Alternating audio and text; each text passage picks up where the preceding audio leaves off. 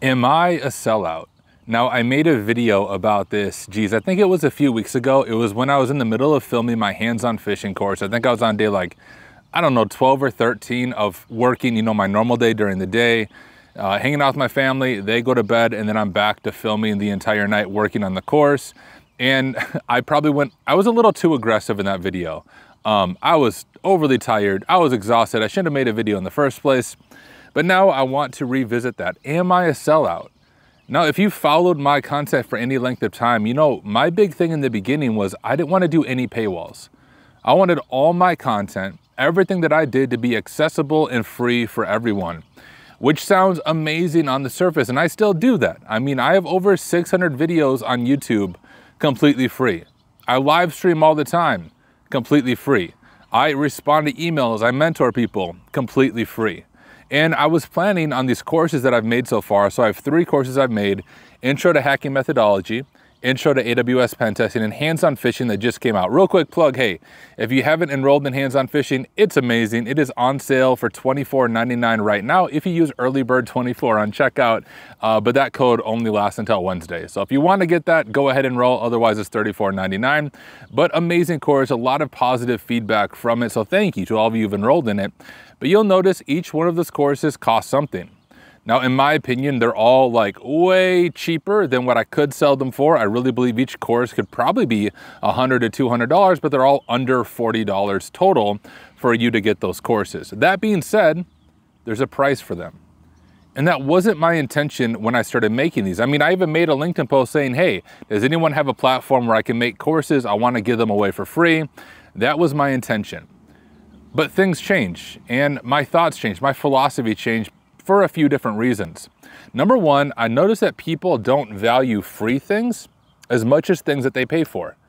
That's just reality. I think honestly, one big example of this is Portswigger Academy. Portswigger Academy, hands down, is one of, if not the best resource for learning web app pen testing, and yet everybody talks about other platforms. TryHackMe, Hack the Box, Pentester Lab. Not that there's anything wrong with those platforms, but honestly, when it comes to web apps, Portswigger Academy beats all of them, but I think people undervalue the Academy because it's free. But I noticed that myself for my courses. So like Introduction to Hacking Methodology, when it first released, it was completely free. A lot of people enrolled in it. Very few people actually went through it. They were just stacking the courses. So when something is free, people don't realize the value of it. When you force people to pay something, even if it's a small amount, it helps them see the value of what they paid for, and honestly helps hold them accountable. So that's one thing I noticed on this journey. People don't value free as much as they value paid resources. The second thing I noticed is that supporting courses is a significant amount of time. I mean, I guess I could just like not provide any support, but I want to support people. I want to meet with them. I want to help them one-on-one. So for all my courses, I literally offer one-on-one support for everyone. If someone has an issue, they often post in the HackSmarter Discord. I reply within a day, usually much sooner, and I'll often jump into a DM with them, and I will help them one-on-one until I'm able to help resolve the issue for them. Fully one-on-one support. If I'm doing everything for free, guys, that's honestly just exhausting. So that's a big part of it. I underestimated the amount of support that I would be providing for people as they go through these courses. Number 3, my dream job, and I made a video about this a while ago saying that my dream job is a mix of pen testing and teaching. And I realized, shoot, if this is my dream job, why am I waiting for someone else to make my dream happen? Why don't I go and make it happen myself? And I was thinking, hey, I can provide very affordable courses at one-time payment for lifetime access, go above and beyond in the quality, so you're getting way more than what you pay for, but also make a little bit of income in return.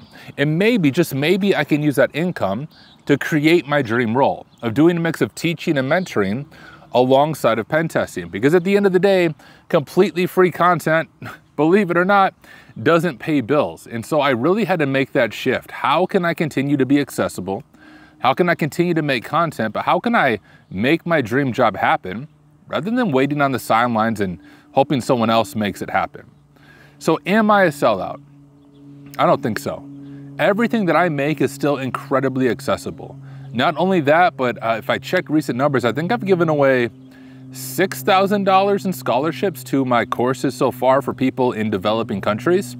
Now, if you're in the US and you're like, Tyler, can you give me your course for free? My answer is no. Like, I know $34.99 isn't super cheap, but like, go mow someone's yard. If you're in a developed country like the US, you can figure it out. Don't come begging for me to give you a course for free. But for those in developing countries, those are the people that I have helped with some of my courses, not all of them. The hands-on fishing course, I'm a little more hesitant on giving that one away for free because the things that you learn in that can be quite dangerous. And so I am gonna potentially do scholarships in the future, but it's gonna be a much longer verified process. But that's what I've done. And that's the middle ground that I found so far. So first, I just wanna say thank you. Thank you to all of you who have been on this journey with me, who have hung around with me, who have watched me as I kind of changed my mind on things and pivoted to different things. But I think I found a good middle ground. And here's kind of the takeaway for all of you. If you have a dream that you want to pursue, don't wait for somebody else to make your dream happen. Pursue it yourself. Now, I recognize not everyone can quit their job and do content creation and pen testing full time. I totally recognize that. But here's the thing. I could. I have enough in savings that if I don't make any money, I can at least try this for a few years and see how it goes. But honestly, I think it's gonna go better than I thought, and it's been going much better than I thought. So that's my takeaway. Don't allow the comments on YouTube, LinkedIn, whatever, kind of the naysayers to determine your direction. You have the freedom to change your mind. You have the freedom to make mistakes, and you have the freedom to pursue whatever your dream is. It's gonna be a lot of work.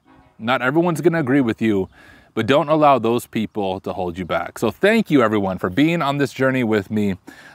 We'll stay in touch. I have more live streams. I'll likely be live streaming almost every single night this month, at least that's my goal. Once again, teaching ethical hacking completely free. So go get my courses, go join Ko-Fi. Thank you for being here. I'm gonna continue my mission of making cybersecurity education accessible for anyone and everyone.